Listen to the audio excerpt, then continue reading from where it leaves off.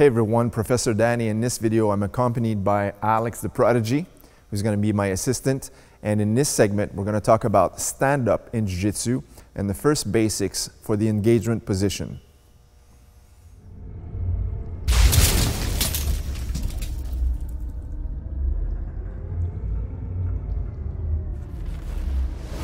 Okay, so in Jiu-Jitsu as well as in Judo, the engagement position is one of the most important things in stand-up. Okay, so we refer to this as Kumi Kata, which means fighting grips. Okay, that's the engagement position of how I'm going to hold on to my opponent when he's in front of me by grabbing his jacket. Now, there's two different stances and posture we're going to use. The first one is this one right here, Migi, which means right, Shizentai, natural standing posture. Okay, your natural standing stance. Migi Shizentai. And the other one is going to be with the left, Hidari Shizentai. My elbow position is going to be near my own body, and I'm grabbing my opponent's gi and holding his elbow like this. And in this Migi stance is going to be the same thing. Elbows bent and relaxed, hand grasps the lapel, and the left hand near the elbow. Okay, I'll show you in a second with Alex. Sometimes we'll have a natural stance here, neutral. And other times into our offensive stance, we'll also have it crouched down like this. Okay, the reason they do this is for defensive posture or to set up counterbalancing, to defend, or even start up throws for attacks. This is also referred as jigotai in Japanese. Now, I'm going to borrow Alex to show you guys how we actually use this in real time on an opponent.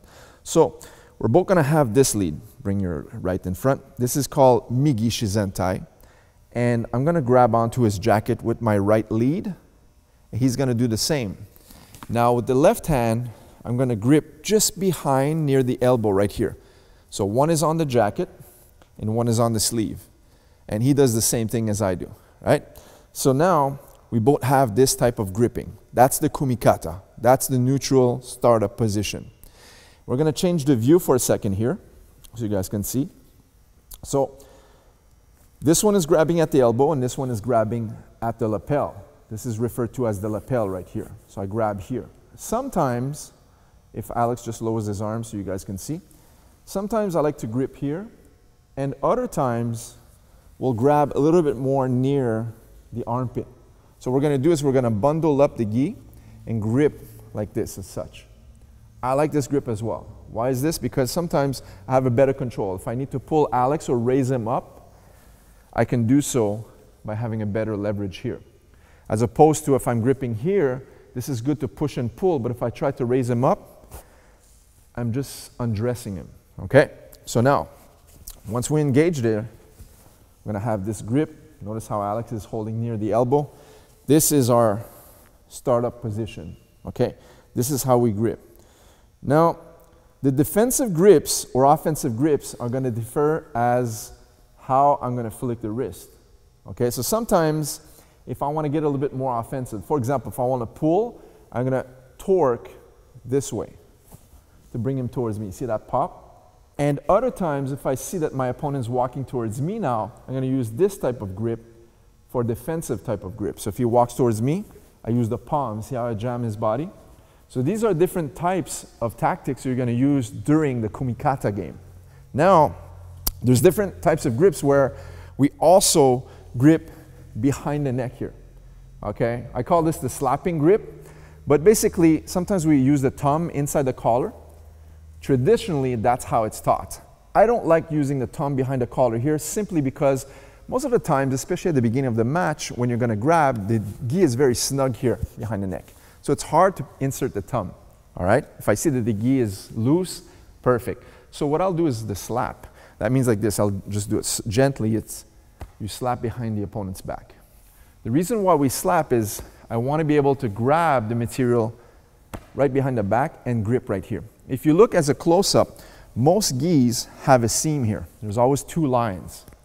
That's to strengthen the material, strengthen that cotton, okay? So the weave that's going to be here is going to be a nice gripping place for my fingers to grab, okay? So once I get to this, Now I can start to curl, and if you look here, there's a nice placement for me to lean on my grip.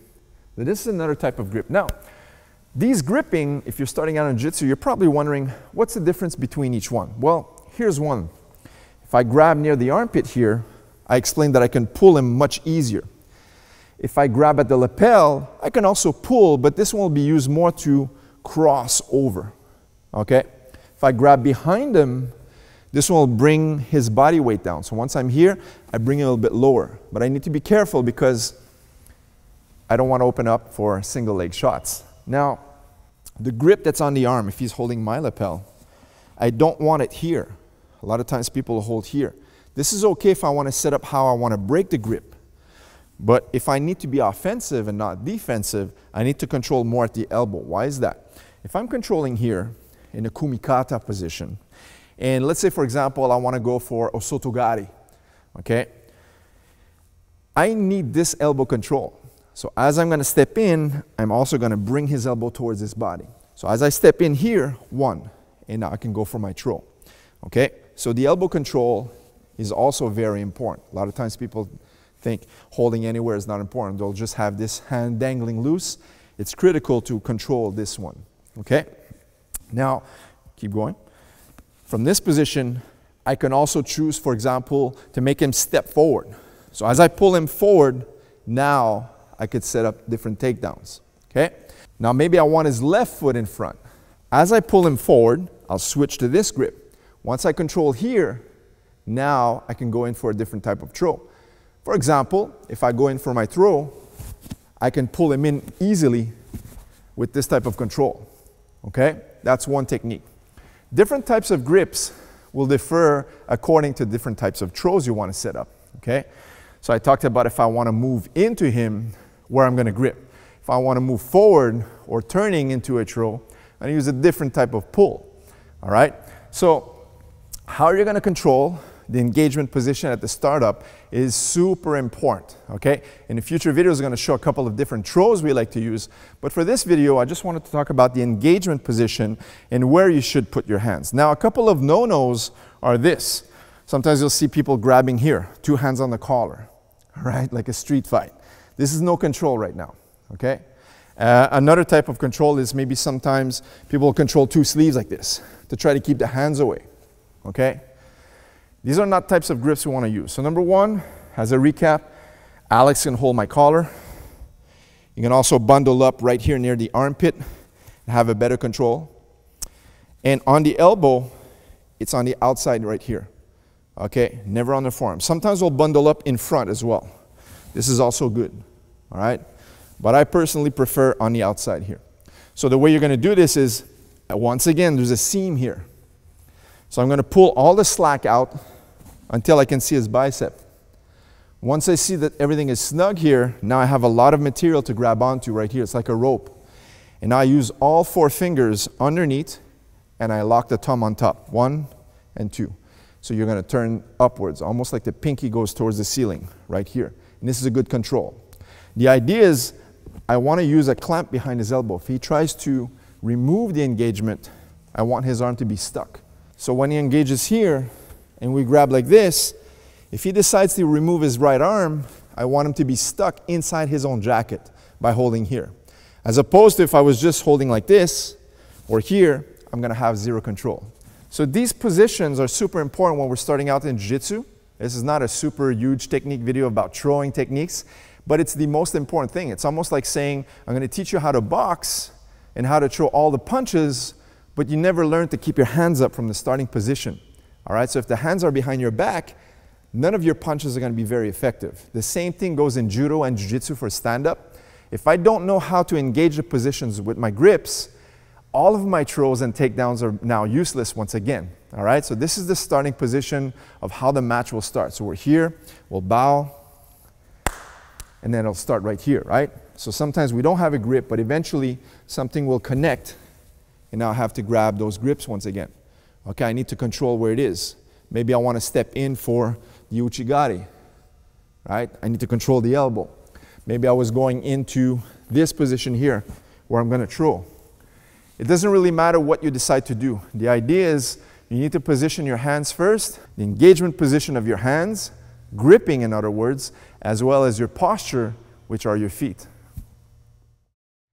All right, guys, we hope you enjoyed this instructional video on stand-up fighting for Jiu-Jitsu as well as Judo.